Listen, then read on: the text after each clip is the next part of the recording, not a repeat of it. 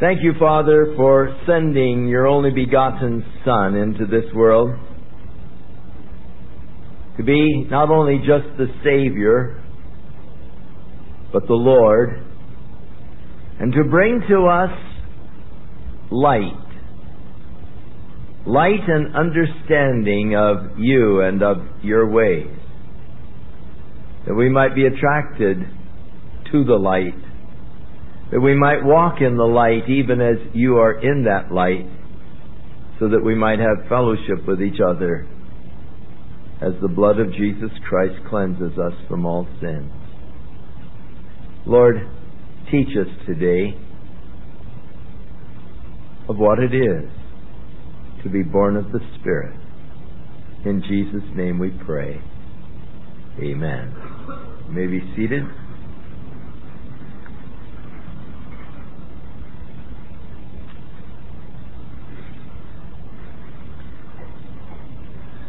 John records for us here the night visit by Nicodemus, a ruler of the Jews, who acknowledged that Jesus was from God. Because of the miracles that Jesus had done, he realized that no man could do the things Jesus was doing apart from God's power. Jesus declared to him that it was necessary that he be born again. But this was an unusual and strange concept which he did not understand, and so he asked Jesus what was meant by being born again. When God first created man, God created man a three-dimensional being: spirit, mind, and body. Man was sort of an inferior trinity. He was essentially a spirit, but he dwelt in a body, and he possessed a consciousness. Now, we're familiar with plant life. That's body life in its simple form. It grows. It draws nutrients out of the soil and atmosphere, and in some cases, like the Venus flytrap, from insects. It reproduces itself through the genetic code that is found in the seed. And it is a very simple, basic form of life. Beyond plant life, we have animal life, which also possesses a body, but it is two-dimensional because it also possesses a consciousness or a soul. They feed on the plants and they feed on other animals. They are mobile and they reproduce through seed that oftentimes has to be fertilized by the sperm. Because of the addition of the consciousness and mobility, the animal kingdom is a quantum leap above the plant kingdom. Now, man was created as a spirit being, dwelling in a body, possessing a consciousness, feeding upon the plant kingdom and the animal kingdom, reproducing through the genetic code in the seed fertilized by the sperm. But because of the dimension of the Spirit, man has the capacity to understand the existence of God. He has the capacity to worship God. And because of the spirit of man, He is a quantum leap above the animal kingdom because of his ability to understand and to worship God. It should be noted, however, that man, by birth alone, does not know what it is to possess a spirit. Though originally, when God created him, He created him spirit, soul, and body, man's spirit died when man chose to live after the body appetites rather than after the spirit. And thus, most people that we know today whose spirit is dead live as do the animals, an animal plane of existence which is evidenced and proven every day on the front pages of your newspapers. When man was first created, he lived in an ideally pure environment, in a strong, healthy body with no genetic defects. His spirit was alive, and thus he lived in conscious fellowship with God. We have that beautiful passage of Scripture so filled with potential that declares, and God communed with Adam in the garden. That beautiful awareness of God and living in harmony and in fellowship with God. But there was one question. Did man live in fellowship with God because he desired to live in fellowship with God, or was it because there was no alternative? And so, in order to find out if man's living in fellowship with God was a matter of choice, desire, God put into the garden a very attractive and appealing alternative. A tree that appealed to the lust of man's flesh. But God, when He placed that tree there, placed also a prohibition upon that tree, declaring that to eat of it would have deadly consequences. It would bring to an end man's fellowship and relationship with God. Unfortunately, Adam chose to experiment and to eat of that tree in disobedience to God. And in so doing, as God had warned, his spirit died, and he lost the consciousness of God's presence, and he lost fellowship with God because the spirit was dead.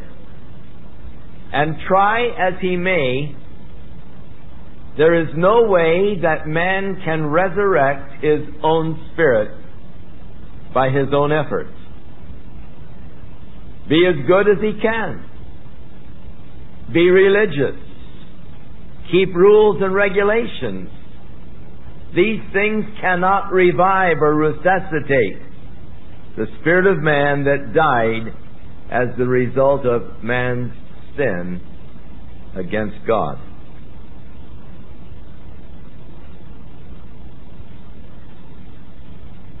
Thus, man degenerated to the animal plane of existence, and his mind now, rather than being occupied with the things of God, his mind is now occupied with the needs of his body. And the chief concerns were, what will I eat? What will I wear? What will I drink? Survival became the main issue.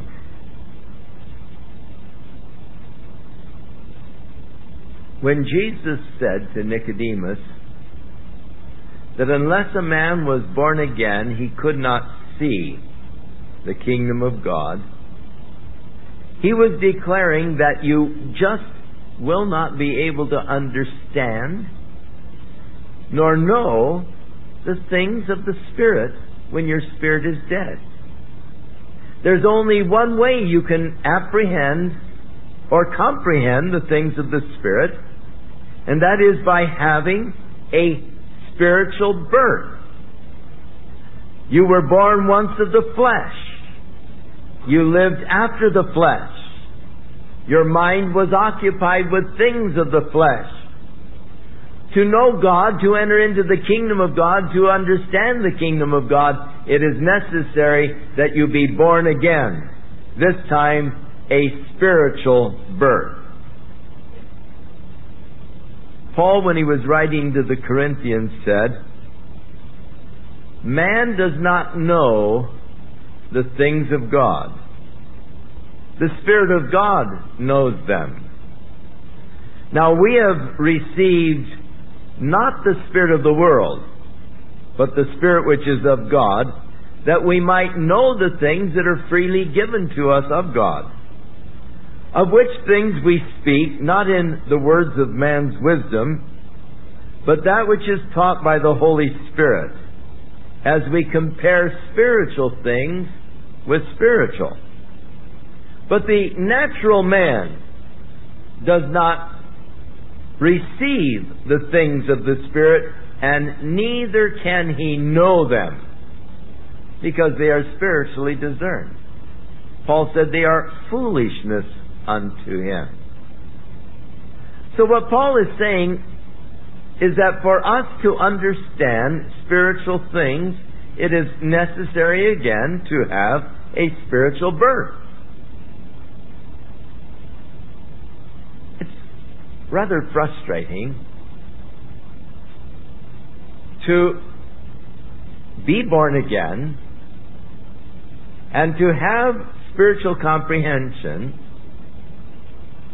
and to try then to share spiritual truths with people who aren't born again.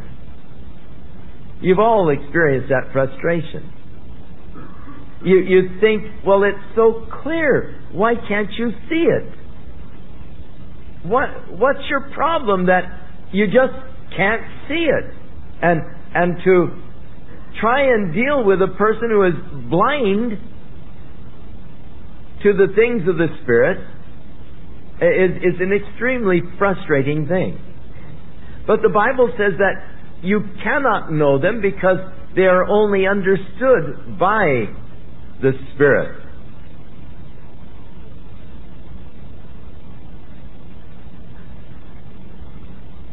Jesus was basically saying to Nicodemus, you were born once from your mother's womb in the flesh. You've got to be born again in the Spirit. If you want to see the kingdom of God, if you want to comprehend or understand it, you've got to have a spiritual birth. If you want to enter into it, it takes a spiritual birth. Otherwise, you'll never understand it, nor will you enter into it. And so it prompted his question, but how then can a man be born again? By what process can a man have this spiritual birth? How can these things be? And so Jesus went back to the Old Testament with which he was very familiar. Being a ruler of the Jews, a teacher, he was familiar with the Old Testament and especially the Torah. And Jesus went back to one of the experiences recorded in the book of Numbers. When the children of Israel, there in the wilderness, they began to murmur and complain against God and against Moses, accusing God of bringing them out to destroy them in the wilderness. And they said, we're sick of this manna. And so God sent poisonous snakes among them. And the people began to be bitten by these poisonous snakes, and they were dying all over the place. And Moses prayed unto the Lord to forgive them for their murmuring. And the Lord said to Moses, make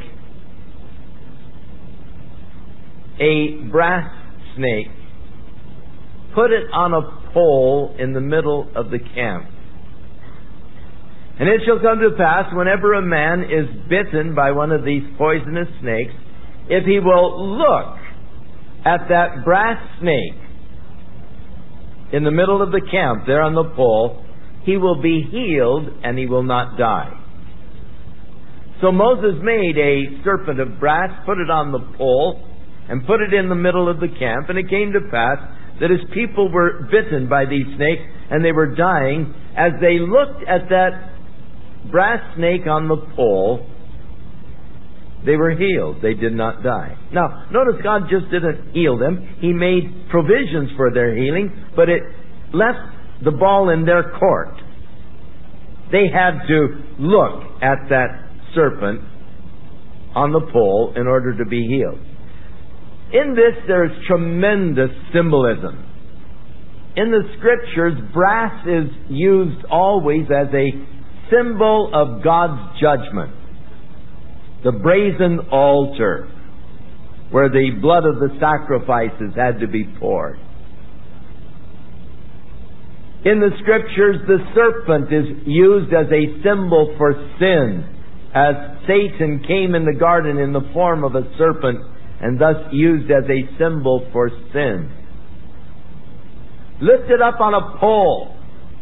That being lifted up became the symbol of the cross. Jesus said, and I, if I be lifted up, signifying how that he was going to die by crucifixion. Even here, Jesus said, as Moses lifted up the serpent in the wilderness, even so must the Son of Man be lifted up. So in putting the symbolism together, the serpent, the symbol of sin, brass, the symbol of judgment, lifted up, the symbol of the cross. You have then sin being judged on the cross. And as you look at the cross of Jesus Christ, if you realize that there God judged your sin, and Jesus experienced the righteous judgment of God for your sin as He died for your sin. Looking then at that in faith, you do not perish as the result of the deadly sin that is destroying you, but you have eternal life. Very symbolic.